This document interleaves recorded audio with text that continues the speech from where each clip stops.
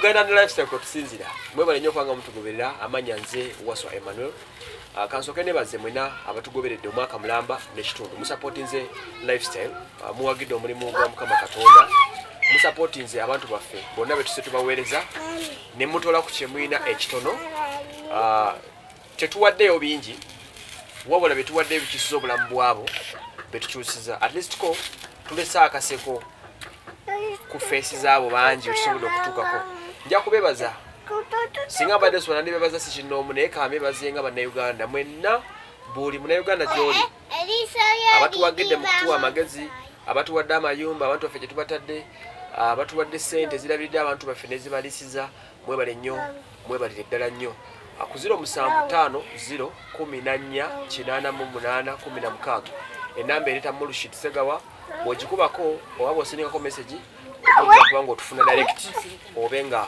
owuliziganya naffe ku nsonga eziriyo. A little bit, I would take this opportunity to thank everyone who has supported us on Lifestyle here, helping our people in this charity program we've been having. Thank you so much.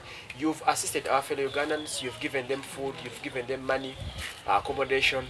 At this call, you've given out a smile to our fellow Ugandans. Thank you so much.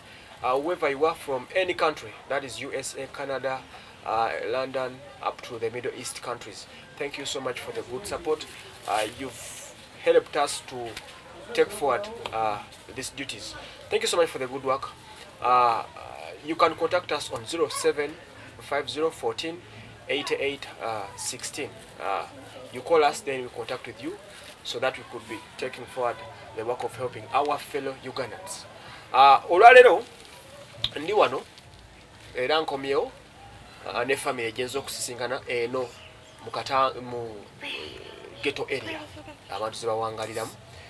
Family eno mugiraba tugituuseeko waliwo abaana basatu bendabawo n'omukyala mama waabwe ngenda kukwata kinyumyamuko nabo tuwulire ku nsonga nga bwe ziyimiridde batubuulire obulamu bwe bawangaliramu n'ebirala ebigenda mu maaso. Maama nkwandiza nsanyusa okusanga ojja kunyongera ku ddoboozi nga wembadde njogera nange oyogereko n'amaanyi nga nze. Oli bulungi? Toli bulungi. Ma ongambye gwani amannya go? Ayina Embabazi Rose. Njagala ogere ng'oteekamu amaanyi. Ayina Embabazi Rose. Olina emyaka emeka? Emyaka 32. Okay. Ayina Embabazi Rose. Bano abaana bali baana baani? Babo? Okay. Aliwo mukulu ku bonna? Addako? Ono ye wokusatu? Okay. Ayina Embabazi? Erinnya Ayina Embabazi lirindaga nti ova mu West? Ova mu district ki? Ova mu Mitoma district. Njagala kutandikirako wasomako ko? Sasoma kiwanvu. Wakoma mu kirasi meka? Nakoma mu P7. P7? Emitoma? Abazadde gye bali? Bombi? Omu yafa. Wasigaza waliwa? Nsigaza maama. Ali myaka ng'emeka? Ali myaka 8. Ozalibwa n'abaana bameka? Tuzalibwa n'abaana 5. Bali luddawa? Bali mu kyalo Emitoma. Gwe mukulu mu bo oba? Ndi mwana wakusatu. Wakusatu? Abakusinga obukulu bo baliwa? Bafumbirwa mu kyalo. Bawala? Ababiri bawala, ababiri balenzi. Abakulu bawala? Then abakuddako balenzi? Bawala basatu n'abalenzi 2. Okay, kakati ongambye nti wakoma mu kya 7. Lwaki wakoma mu kya 7? Sente ez'okumpeerera zaabula. Esente ez'okuweerera zaabula? Zaali nsonga ki ezo?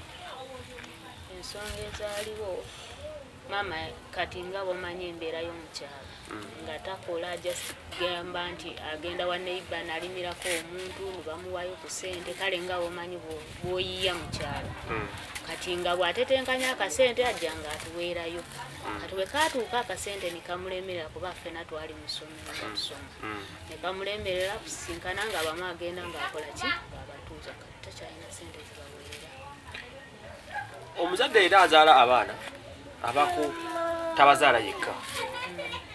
Lwaki nyammwe yali nga talina kasente kabalabirira? Kitammwe yali ali luddawa? Yali yafa yatuleka nga tukyali baana. Yali yafa kitegeeza mwakulira mikono gya maama wammwe. N'osoma mpaka mu P7 olw'ebbula ly'ensimbi.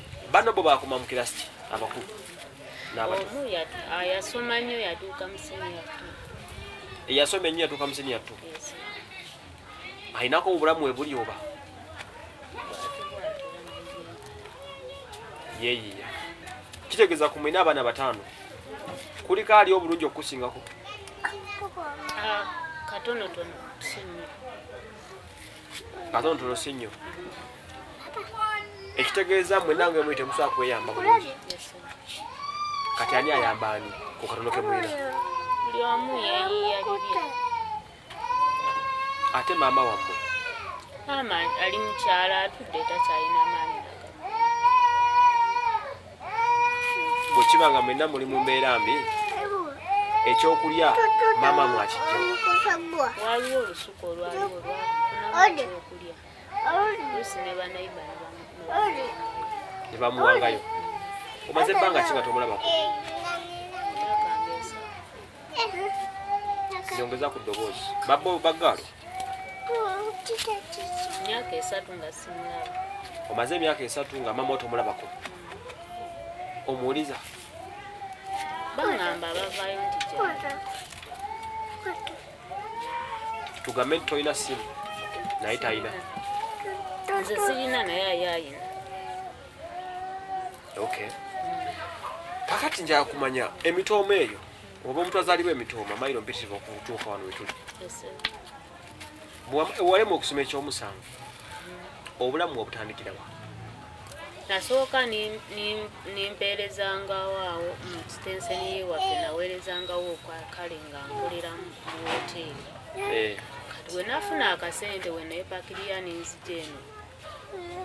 We natuuka eno we nasinkanira taata w'abaana. We tubeera ffenna paka Katonda lwe yamujja ku nsi.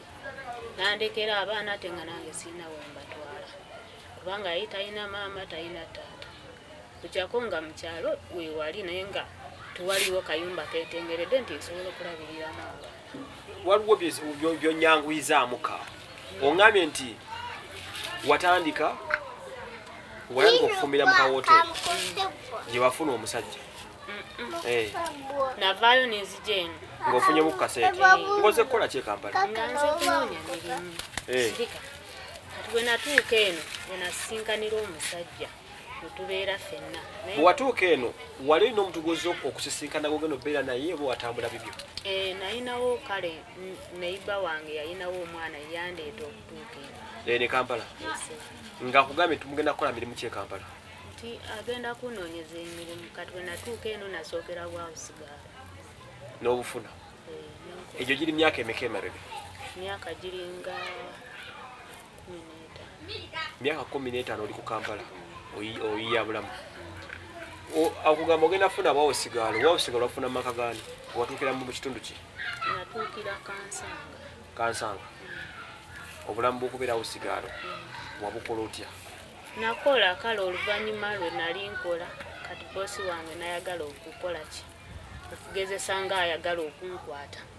Ninzirukayo. Tebagezesa okukwata kusigala kukwata. Boosi we yakola atya? Yagala okunkwata ninvaayo. Boosi wo wakati wabeerangawo bantu bala bonna? Twali tuwali. Wabeerangawo naani? Nabeerangawo nzekka mu budde bw'emisana. Boosi yali teyalinawo mukyala? Yayina naye omukyala yali agenze kukola. Ko boosi sooka omubuliremu we bwatya? Kati nali mu nju nga ntudde. N'akomawo kati bwe yakomawo nimwaniriza ng'omuntu kale nga boosi wo. Nimuwa ekyokunywa n'anywa. Olwamala okunywa nindaba nga ate atandise okuŋŋamba ebigambo bye simanyi. Tugezesa bwe yalaba nga ngize n'ayagala okunkwatisa foosi. Nange we nakubira enduulu, we nakuba enduulu banayiba ne bantaasa okuvaayo. Banayiba okuba enduulu nga budde bwa misana tuku? Saa nga 7 boosi balyamu ekyemisana? Salinga 7. banaiba wakuba enduulu abaliraanwa ne banda mwabeeranga mu kikomera tetwali mu kikomera temwali mu kikomera ne bakutaasa yolo nga bagamba nti adagala kukwatira ki niyeebuzaabuza n'agamba mbadde nyina kyemutuma ye n'asuubira nti ngenda kati wasulawo kwolwo akakolo omukyala bwe yajja nimugamba nze omulimu gunenye nampa sente nampayo bitundu byeyayina nenvaawo nengenda era nesente zasigalayo tinsasula mwera obanjawo mmeka nali manyayo 10,000 nampaako 10,000 yakuwaako ena wakoleranga mmeka olwo nakoleranga 3,000 buli mwezi kiregeeza olwomanya emyezi 3 yasasulako gumu n'ekitundu kati ovaawo waddukirawa kati bwe nakomawo nimbeera n'oyo omuvubuka yali yandeeta bwe nabeerawo nnyo naye kale nga bomanyi naye ng'obuvunanyizibwa mutuuseeko kuba yali muvubuka muto kati atandise takyandekera mmere biki ng'ebyo gamba nange nindabanga obulamu bukoze eki buli mu katyabaga kati awo nafunira kyansi nejja nenfuna ono omusajja nazaalamu abaana wabe muno yali akuleeta yaddamu nakukuuma nolaba nga obulamu tebukyatambula nofuna kyansi nofuna omusajja omufuna otya omusajja oyo omusajja era twali twesangamu yali akolerawo mu katale ewa ekansanga nkatunda biki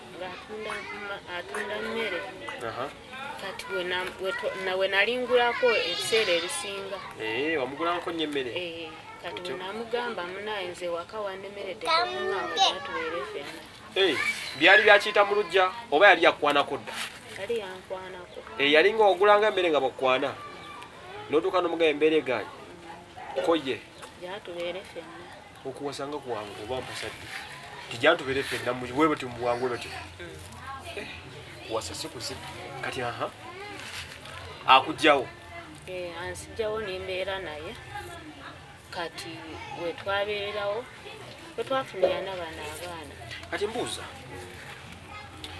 akujja kugamba jantu nyamunkuwase nokkiriza ewaka ewasangayo ki ew'omwami omwami era mwali mu kitanda buliri na buntuntu busepiki bidomola ngeri olakuwasiza mu kitundu ki era kansanga yakuwasiza kansanga nga tubeerawo paka we yajja nga tusenguka wetwatuuka eno kubanga naye sente zaali zimulemeredde yatuuka makati omudaala nga tugukyatambula bulungi ebyomudaala n'abivaamu mwabeeranga mukola bizinesi y'omudaala netuuka neegwa n'abivaamu nemujja nga musenguka muve ekansa nga musengukirawo basooka netubeerako awo nakulabye mukiyaaya kati mukiyaaya naye landlord najja natugobako okujjawa omusajja oyo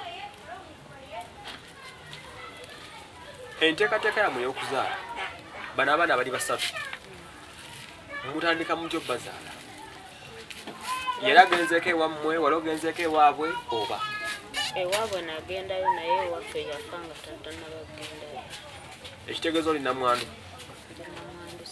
jasobola kumanya ewaabwe yewawe omusajja ewaabwe yongera ku ddoboozi ewaabwe Fort Potro wagendayo nagendayo nga tugenze ensiika famire ekumanyi nti olina abaana be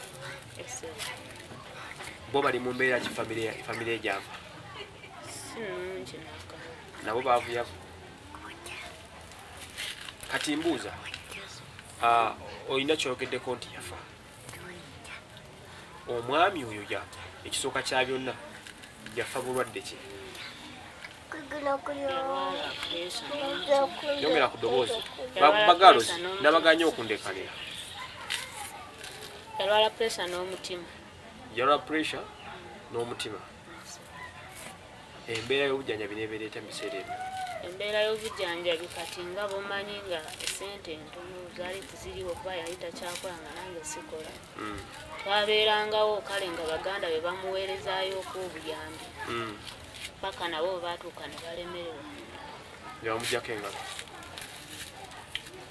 kitegeeza bwe yabeeranga ngaobujjanjabi afuna butono naye nga abufuna wanawa yali abufuna mu baganda be omusajja oyo abaana bonna babe bawa agenda okufa nga bonna omaze obbazaala oba nayina babiri nga nandeka n'olubuto lwakusatu yakulewekera olubuto lwono oyo noyo wokusatu kakati omusajja oyo newankubadde mwena bwali temukola naye alina okuba nga yali akulabirira kubusobozi bwe ng'omusajja okuva lwe yafa obulamu bwe bwakyuka butya kuva yafa nasooka nimbeerako wano nga engeri gya kugamba nti nali sinaba kufuna bumalirivu oluvanyuma nagenda nga nfunayo ku bulimu bwa woteeri nga ngenda nga njiyiriza naye nga buli wengenda wano ninkola wali nimalayo emyezi ng'ebiri nga bangoba ninoonya awalala era bwe ntyo bagoba bakulanga ki kati osobola okubeera kale nga omanyi nti omuntu omukolera kale waliwo nga takusanyusa kale nga tomusanyusa kati nga buli wenkola we bakola ki webankoba kati bwe ntyo nga wengenda noonya paka wensemberedde enakava kati nakozeeyo emyezi ng'ena era nawo ne bangoba wadde okola mulimu ki nabadde nkola era mu woteeri kati myezi ng'ena nga bangobye nga tuli wano woteeri zokozeemu obadde ngaofunamu sente meka olunaku nga bampayo nga3 oba 4 n'engeri y'abaana nga era nzikiriza bafa abaana tebalina kyakulya 13 oba 4 ng'okola okuva saameka kuva ku makya mpaka kiro ku makya saa kumeka ezo ku makya 11 omwe nkubuuza nti mirimu ki ennaku zobadde ngaokola okufuna 4,000 oba okola mirimu ki na mirimu ki egyo kuweereza mmere okuva 11 anti okeera n'oteekako emmere musooka nemufumba wejja nemutandika okusaavinga musooka musaavingawo ekyenkya bwekiggwamu nemutefumba ekyemisana era nakyo nekijja nemukisaavinga n'owunziko akawungeezi saawa nga mmeka zonnyuka 11 obudde nga bugenda 11 awo ne bakuwa 3,000 buli lunaku 3,000 ezo ng'ofunirako emmere gy'olya ku mulimu nze mbadde ndyayo ku mulimu bwenzija nintetenkanyiza abaana nabo ne bali kati bw'ogenda okukola abaana bano balekawa badde basigalawo wa wano we tuli ng'olwo balekera ki nga ntetenkanya bwe mba ngenze kukola oba nfunyeyo ebimuwogo nembagulya nenzija nenfumba nembireka mu ntamu ne bali nebatyo obalekerawo bimpuliro bisa bimuwogo obalekerawo emmere bo ne basigala nga balya paka woonookomeramu boda ne mugattirako obulamu wano wentudde wangambye wobeera omulimu gwaggwawo myezi emeka kati njagala ombuulire okuva omulimu gwaggwawo obeerawo otya ne bana abaana abatuuze banyambako waine omuzira kisa nampaayo kyampaddeyo tubeerawo bwetyo nga bwetiyo obulamu abatuuze wano olaba tusobola okuyamba badde banyambayambako bwe bate bazze nga tubeerawo nekugisiiba nembeerawo ne mugisiiba kati eri gye nnengerayo emmere tubadde bijanjaalo nemmere waliwo ava okubumba ng'akamba tokozizeeko njakusobola kusembera netegerezeeko wano katono oŋŋambye nti bino bijanjaalo oguze byenkana ki abadde ebadde koota bakuwaddeyo kwota kati wano wansi yemmere ndaba minwe gyegiri mujjo ogijjeewo nayiba yagimpadde naye ne bakuwadde nte ndabamu eminwe 1, 2, 3, 4, 5, 6, 7, 8, 9, 10, 11, eminwe 11 oteekateeka giri otya? Ate njala kubafumbira akatogo ke baba bali. 11 gina abamala. Tujja bamala kuba mbeera ya kuteteeka. Saba zitambuddeko. Muziringa 6 endakika 4. Ndabe baabiya mwalidde kati okuva ku makya. Tebalina kye baali. Tebalina kye bakoze ki? Kye baalidde. Gwe oba bo? Fenna. Mwakeredde ku kiyadde akatuzi t'okunywa? Tusiibawo no tulya lumu kyaggulu.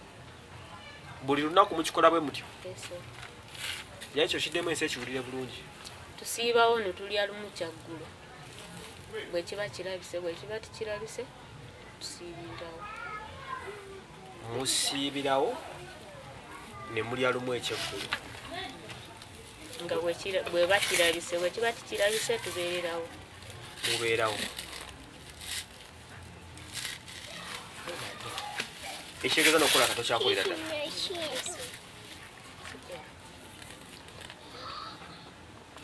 Kati mbuuzaamu, singa bukya nga teri muzira kisayinamu ku matooke nga bwe bakuwadde emmino 11. Mulya okukola otya? Abeerawo. Bo baba bimanyi temulina mmere? Noona abimanyi ono ku mbeera gy'alimu eyo? Kati mbuuzaamu katono kale, kati okulya kuntegedde temulirako ddala. Nengera alina olugoye lwayambadde. Sooka ositukemuko. Wiikirifu yabuuza oba kanzu gy'alimu ne mbuuza oba eri ekkanzu ya orange. Zino engoye zo bwe ziti zivaawa? Blouse yange gye mwambazisa. Kanawe ino kyajambala? Bw'agivaamu ogiddamu? Sooka otuntule wali. Togwa mbijanja lutuula. I'm with Aine Mbabazi Rose, a mother of 3 kids who are fatherless. Her husband died now over 3 years back. The husband left this lady with 3 daughters. I think this girl is like 3 to 2 years. The other one is 6. This one might be 4. They are surviving in a very miserable condition here in a ghetto area. According to what we've been discussing about, they don't have food. That's one. They don't have anything to use. Since morning time, it's around lunchtime, but they've not even eaten anything. According to what I've seen, they are supposed to eat 11 pieces of matoke, as you've seen, 11 pieces of matoke and a quarter of beans. This is the situation they are in. The mother is very unemployed, without anything. I'm really requesting my friends there outside, help me so that we could provide some little survivors for this family. These young daughters, the mother, who are here lacking anything to eat. Mama, tukyali fena. Ochangamba. Ongambe tonnalya, kitegeeza enjala ekuluma. Kyova tulina munamaanyi. Njagala ongera okunsiigira ekifaananyi. Buli wobeera onoosirikira bw'oti nga tolina ky'ogenda kulya oba owulira otya? Mba mpulira bubi kuba n'abaana babeera bankaabirira. Wano ndaba wannyogovu nnyo wannyogoga. Mubeerawo mutya? Tubeerawo mu mbeera eyo kuba tulina kyakkola. Owange mukakkane. Mubeerawo mutya? Tubeerawo mu mbeera eyo kuba tulina kyakkola. Bwe balwala obatwala wa? Balwala mbatwala mu malwaliro agasekanso kuba mbasinasa. Bonna balamu? Balamu. Gw'oli mulamu? Tolina bulwadde bwonna bukuluma nga boga nti oba siriimu oba kiki?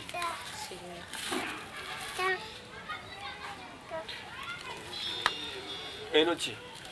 Kati nsebo. Munda musula mutya?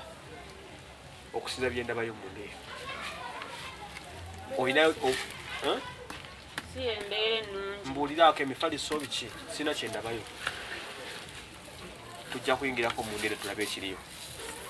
kakati ng'omuzadde wandyagadde abaana abeere mulamu obulungi obalowoleza ki buloddawo n'osirikamu ng'omuzadde kikyolowooza ate njala babeere nga bali bulungi nabo basobole okufuna omuzira kisa abayambe nabo batandike basoma ate gwe ku bulamu bwo ng'omuntu obulamu bwange bwa buli mu mbeera nsaba muzira kisa nyambe bankwatireko n'abaana bange bano oyagala tutandikirewa kuba abaana balina okusoma naye nkulaba toolinawo oli n'oba ntone bugenda tutandikira abantu babulira okulumwa kw'olumwamu ng'omuzadde nga musiiba njala temulina kyemulya embeera gye tulumwamu yombi nnyo kubanga abaana bankabirya nga tebalina kyakulya oluusi n'okwebaka beebaka bubi n'ebyokwebika tebalina ennaku eyo ebayonka enkya neggulu okusoma kugenda kuddamu kuyinza okuddamu mu kaseera katono nyo bagenda kuddamu ati mukama wange tulina sente zisobole okubaweera era bajja sigala waka bagenda kusigala waka nga tebasoma gwe tolumwanga omuzadde nga abaana bo tebasoma nange kinumiriza naye mba siina kyakola mukama wange kati nzize wano nsobola okubako kyenkuyamba ntandikirewa kati we tuba tutandikira kunfunirawo embeera mukama wange wano otyo wano obeerawo otya ndaba ennyumba zijjudde ebituli biki wano mpangisawo naye embeera yawo si ennungi wano opangisa misente mmeka mitwalo 5 5 ndowooza tebakubanja nnyo bamanja bakubanja mmeka bamanja emyezi 7 kampuli ogambye bakumanja mmeka myezi 7 emyezi 7 olina essuubira okusasulako yadde 10 sirina kuba n'abaana sirina kyenda landlord wo takulumbanga nokusaba sente ku lunaku annumba basibe musirikeko landlord lwakutuukako omugamba ki mugamba sente sinafuna nja kunoonya afune naye mba mulimba kuba sirina yadde n'10 n'ekiriisa abaana sikirina mumaze ebbanga ki nga temunywa kasukaali ndowooza giweze emyezi ng'esa mbeera mawa mazima ombuulire emyezi 3 owulire otya nga abaana tobalina bbeeyi ya sukaali ono kati anywa ki olwolumu anywerawo amazzi amakalu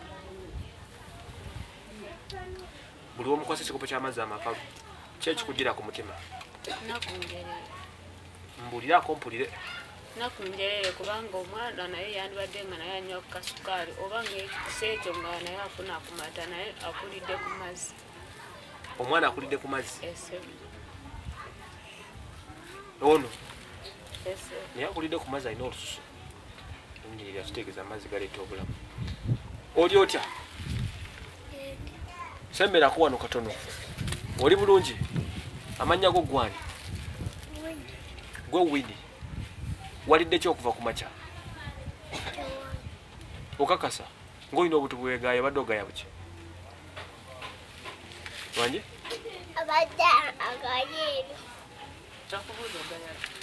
ate gwe gwani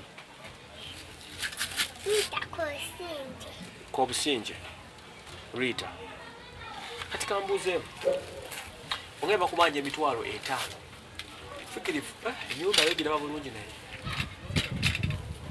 kati obunyogovu buno bwendaba wano mubukola mutya mbeerawo kubanga oluusi bwevanga bunyogovu bwokka twandibadde bwetulugumira kuba n'enkuba bwetonya eyingira n'okuyingira wano n'amazzi enkuba eyingira eyingira ate oluusi ebiseera ebisinga kubanga oli munju nga weebase n'ababbi batuyingirira ebiseera ebisinga wababbi babalumba wano olwo bakuba bakusaba ki bansaba sente naye bwe bakusanga tolinaamu bakutulugunya era ne bakuleka tebakusobyako bakakuluma emirundi emeka ogusembyeyo gwaliwo ddi gwaliwo muwene last week eno wiiki gye twakavaamu nga bajja enzigi ziba singumu sirikabu enzigi ziba singumu bwe bajja ne basindika busindi sirugenda bugenda singa temusibisako kintu kyona kyona. Tuyina bye tuteekayo naye era we basindika oluggi luba luvaayo bwe. Kati weetaaga omulimu, weetaaga okubaako byokola. Kali mu kiko osobola okukola? Ate ngamba singa waakiri banfunira emitwalo nga 3 nintandika bizinesi y'amatooke kubanga bamanyi nti n'abaana bange basobola okulyako. Owulira oyagala mitwalo 3 bw'oba ogifunye bizinesi y'amatooke bejja kukola? Mba ntandikira wano gatambula? Nsobola okufuna ekifo we gatambulira. Obirinawo byo? Ekifo nti tuba abanoonya kinoonyesa. Wano gikozeeko bizinesi ono nga yayuya nnyo? Sigikolanga. Ayayuya njala njereere? Njagala gye weekakasa gyoga nti mutuufu eno nsobola okubaako kye ngikolako ekitandikirwako. Sigikolangako naye mbadde ngamba singa nteekawo amatooke just n'amanda mba nsobola okubeera nga nalwo bimpanirirako. Bikuwanirirako? Tewasoma akoma mu kya 7? Nafuna mu kya 7. Ono yakusomako kyenkana ki omukulu? Waliwo yali agenze kusoma. Lwaki? Mbeera ya ssente butala. Obulumi bw'oyitamu ng'omuzadde oba obutasoma owulira nga n'abaana bo tebasoma? Nakunjeyo naye mba sina kyakukola. Nakunjere nti bakyakukola. Famire z'abaana bano oziwulizaako? Mbawuliza. Bwe bafuna obuzibu osooka okumanya otandikira nabo? Singa abawo Omukama n'agera ekintu ekibi kale akyogera si yakireeta naye ekizibu ne kigwawo. Olina otandikira bawuliza oba babaziika lusazi? Kati essaawa zino siina simu naye nga mukyali waabwe nanyiyo. Ewaabwe gye babazaalayo omanyiyo ate nga kiri 40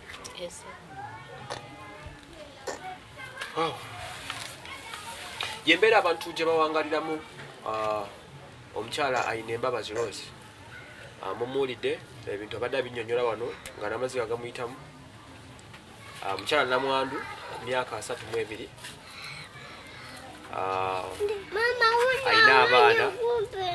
ayina abaana 3. Abaana 3 bano tebaliiko taata waabwe yadde n'omu nnyabo, tebaliiko taata waabwe yadde n'omu. Taata waabwe yafa. Ennyumba gye basulamu yeno gye mulabako.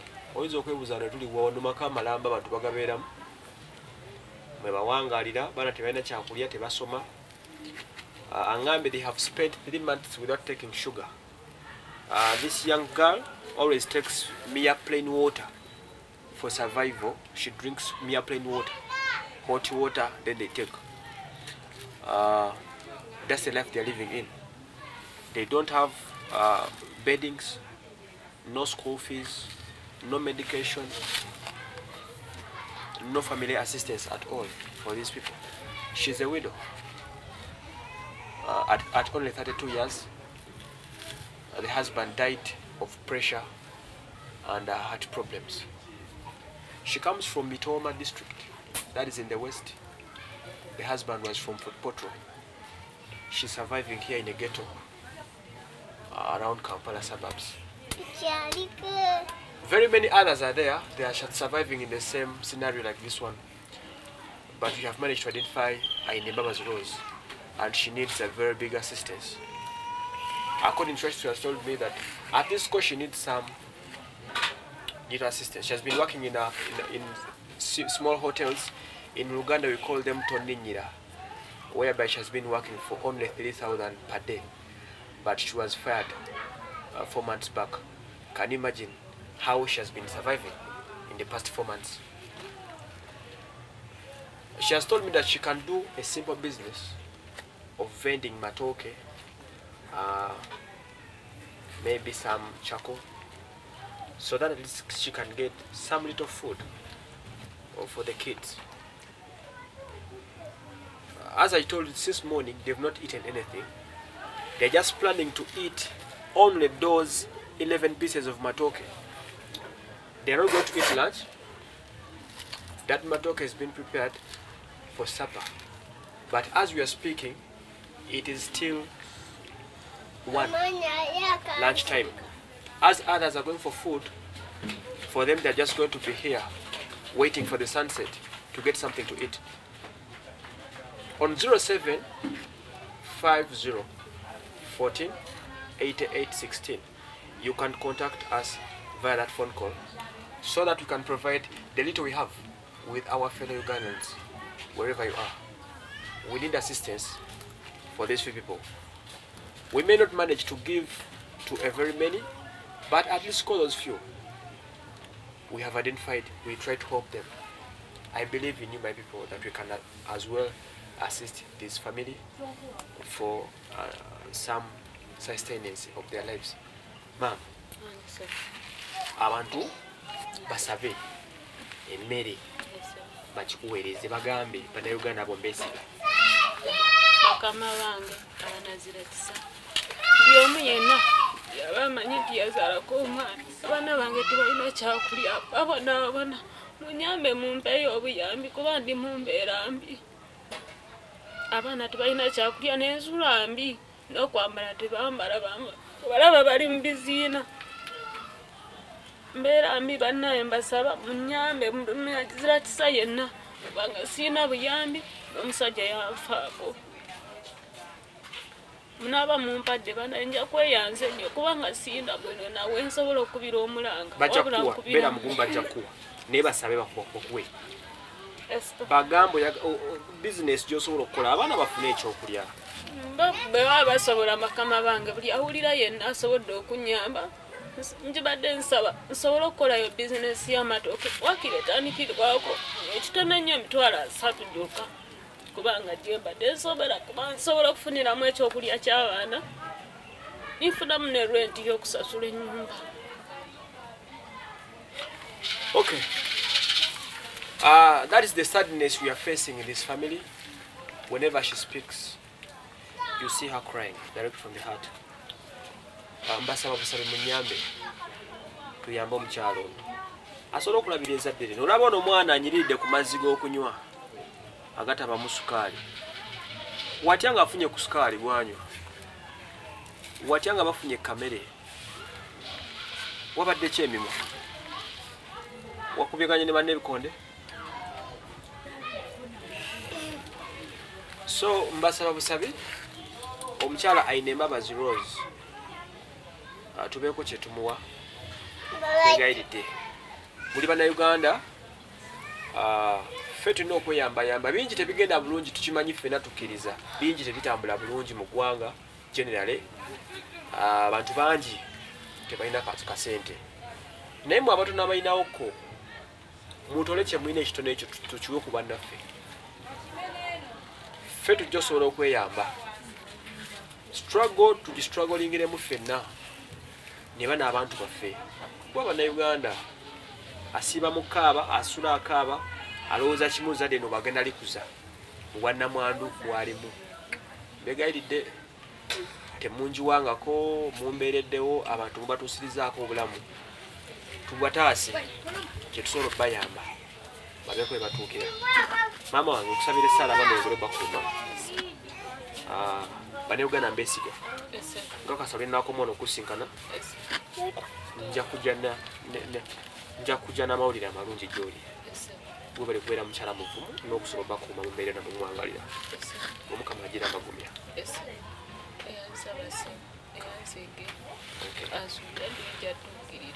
Bulungi bijja kutoggwamu ssuubi. Essuubi lwe banga erikuweddemu tubaayo batontono abasobola okuyamba essuubi ne likola ki ne likomawoko ne tusobola okuba nga tutambula. Neyanza basebo.